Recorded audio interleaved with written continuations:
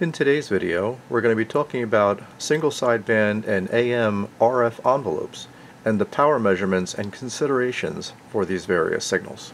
The RF envelope can be defined as traces that follow the extremes of the RF signal.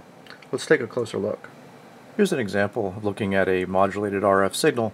The dark traces above and below here represent the RF envelope, and if we zoom in anywhere within here and zoom in very far, we'd actually be able to expand it out and actually see the RF signal itself. Now, in most cases, the envelope of the signal is related to the audio or baseband signal that's being modulated onto the RF signal itself, and the largest excursion, the largest magnitude of that envelope, the largest magnitude that the RF voltage goes to, is called the peak of the envelope. The reason we want to talk about the peak of the envelope is because the power measurement for a single sideband signal is often defined by its peak envelope power. But before we talk about that, let's kind of define what we mean by RF power. So here's our zoomed in view of that RF signal. We can look at things such as peak-to-peak voltage, or half of that being the peak voltage, but when talking about power, we've got to talk about RMS voltage. The RMS voltages can be computed quite simply over even just a single cycle by looking at the peak voltage divided by square root of 2, which is the same thing as saying peak voltage times 0.7071. In the majority of RF applications, we're talking about a 50 ohm impedance for transmission lines and antennas and loads and things like that. So when we talk about computing power, we'll do it into a 50 ohm load. So power is simply computed by taking the RMS voltage squared divided by 50 ohms. So when we talk about doing a peak envelope power calculation, we take a look at the peak excursion of the envelope, use the voltage that's occurring at that peak, and then compute power in this way. So the peak envelope power is computed from the peak voltage converted to RMS at the peak of the excursion of the RF signal.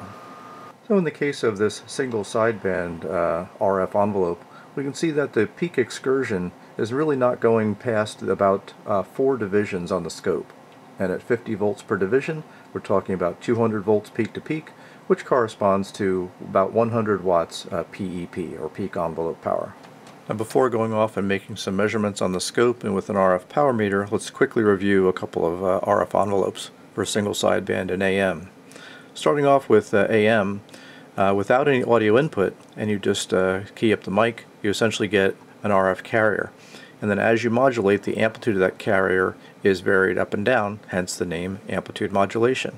And you can see that the ideal amplitude for the carrier would be half of the achievable peak-to-peak voltage. Because as the voltage goes up on one side, it's going to come down on the other, and you don't want to collapse to nothing because that would create distortion. So for 100% modulation, where you collapse just down to 0 and then back again, then you essentially go double the original amplitude and then down to nothing. So the ideal AM carrier magnitude is 1/2 the voltage that occurs at peak to peak, which means it's 1/4 the power that occurs at the peak envelope power. So for a 100-watt transmitter, the ideal carrier amplitude would be 25 watts.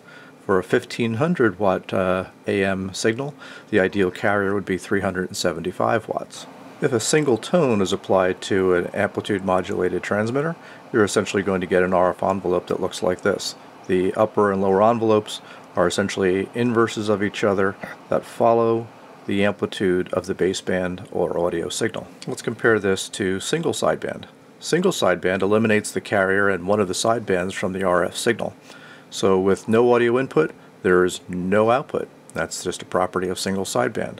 If we put in that same single tone that we did in the AM case here, on single sideband, that's going to look like a constant amplitude, constant frequency RF envelope. So certainly a single tone going into a single sideband transmitter could be used to measure essentially the peak envelope power directly with an RF power meter.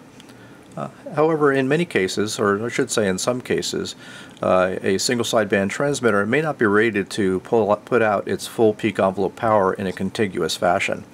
So oftentimes a two-tone measurement is used.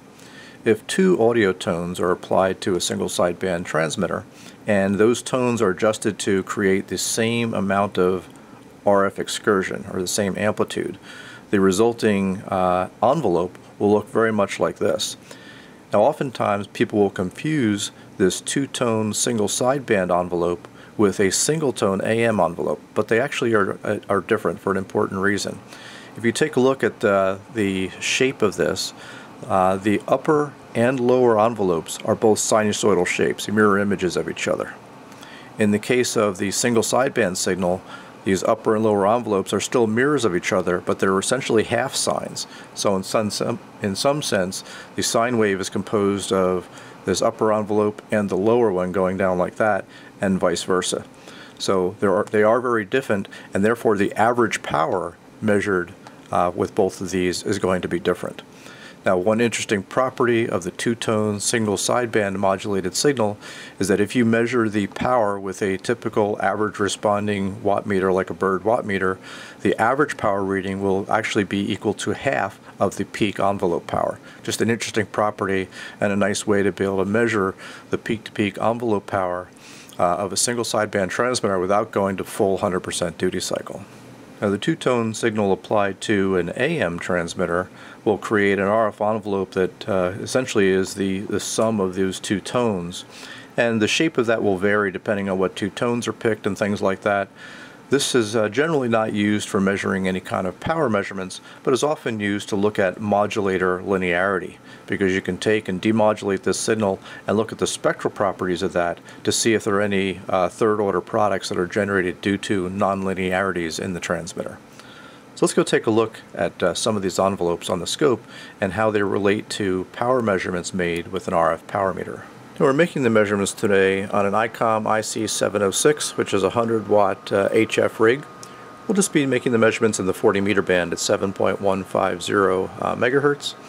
In order to inject our test tones into the microphone input, I simply built a little fixture that has a PTT, or power press-to-talk switch, and an audio input that interfaces the audio signal from my signal generator back here into the mic audio input of the radio.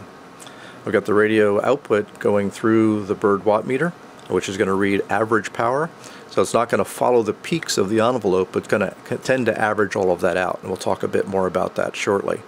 And then the output of that is going out this coax to a dummy load that's mounted underneath my bench. And then I've got a probe adapter plug in back here that allows me to plug in a scope probe, and that's the voltage that's going to the scope, so we can actually measure voltages on that RF signal. So I've got my signal generator here set to give me a 1 kilohertz single tone into the microphone input of the radio. And if we key the radio up, we can see a constant amplitude RF envelope like we'd expect to see. We look at the meter, we're looking at about 90 watts of peak envelope power. And zooming in on the envelope on the scope, we can actually see that the peak-to-peak excursion of that envelope is not quite 200 volts peak-to-peak. Again, we're 50 volts a division. We're just shy of 4 divisions high, and that corresponds with being just shy of 100 watts, again running about 90 watts according to the RF power meter. Now with the generator set for my two-tone input, I key the microphone, I can actually see the expected two-tone single sideband RF envelope, and the RF power as expected is now reading half of what we were seeing before. We were seeing about 90 watts, now we're seeing about 45 watts. I've frozen the acquisition here so that we can zoom in and take a close look at what I said earlier, that the envelope is really just following the excursion of the RF signal. So zoomed way in here, I can actually see that RF signal. As I walk my way through the signal, we can actually see how the amplitude of that signal is varying and creating the RF envelope pattern that we were looking at there earlier. Now, as shown in the diagram earlier, the stronger the baseband signal, the stronger the peak-to-peak envelope power is for a single sideband signal. We can illustrate that by keying up with our two-tone pattern here. And if I adjust the mic gain down, reducing the audio input to the radio, we're reducing the peak-to-peak envelope as seen on the scope. Let's look at the same thing with AM. Now for AM, without any audio input, and we key it up, we essentially get our RF envelope of the carrier, which is ideally half the amplitude, as we mentioned, or 1/4 of the power of the full peak-to-peak envelope. And as we increase the baseband or audio input, we can see the envelope is adjusted both up and down in response to that single tone. And the stronger that tone is, the more excursion we have. And 100% modulation would be the point where the troughs just touch each other and just barely extinguish the RF output power. And in that case, the peak power should essentially be 4 times or twice the voltage amplitude of the carrier by itself. Now for other modulation modes such as CW or FM, the RF envelope when keyed up is very similar to the single tone envelope that we get in the single sideband. And the peak envelope power or the maximum output power of the transmitter can easily be measured with a simple average reading wattmeter like this Bird 43.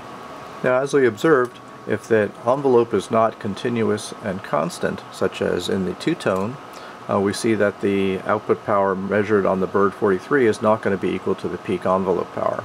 In the case of two-tone, it's exactly half the power. In the case of a 100% modulated AM signal, it's going to show less than half the power because the shape of that RF envelope is different. Now for an audio modulated signal, like driving it with just your voice, you're going to read even less power. Let's take a look at how much less.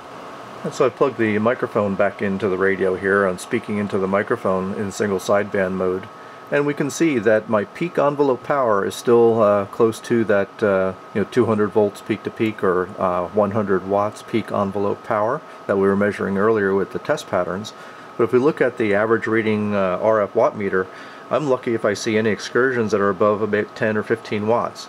If I do more constant tones like that or a whistle or something in the microphone, I might cause a larger excursion on the meter, but it'd be very tough for me to actually see anything close to that 100 watts. And this is because the amount of time that the RF envelope reaches that extreme is only during your voice peaks, which are a very, very small percentage of the audio that you're transmitting. So that's why the average reading wattmeter isn't going to show anything near the peak envelope power. This is perfectly normal, but it causes a lot of folks some grief sometimes because they think that their radio is not pulling out full power. Now if you engage something like a speech compressor like I just did here, you can see that the average power that we're going to see on the meter is going to go up. But again, I'm not getting much more than 10 to 20 watts of observable power here on the power meter. Even though I can tell from the scope, I'm definitely reaching that 100 watts peak envelope power. Now this meter has got a peak responding circuit in it, and if I engage that, now I can actually see that I actually am achieving that full 100 watts peak envelope power, because the peak detector in here is actually being able to follow the peak excursions of the RF envelope and be able to respond appropriately. So if you don't have a peak responding wattmeter, don't be alarmed that your single sideband signal, when you're looking at it, is only maybe less than 20% of your peak envelope power. You are likely still getting your full 100 watts PEP out of the rig. I hope you enjoyed this look at RF envelopes in various modes of a ham radio transmitter, and understand a bit more about what your average reading RF power meter will show you under various conditions. If you like what you see, give me a thumbs up. If you haven't subscribed to the channel already, please do so, and pass the information off to your friends if you find it interesting. Thanks again as always for watching, and we'll see you next time.